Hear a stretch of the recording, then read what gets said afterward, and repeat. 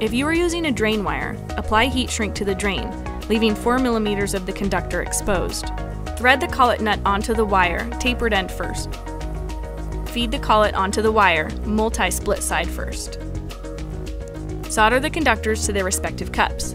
Note that the red circled cup is pin 1, then follow the red line for pins 2, 3, and 4.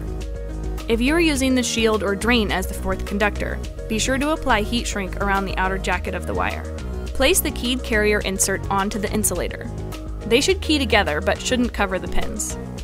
Line up the lower insert carrier to create a complete shell. Feed the inner connector into the outer shell with the key and red dot in alignment. Slide the collet into the outer shell. Make sure the key is aligned with the red dot.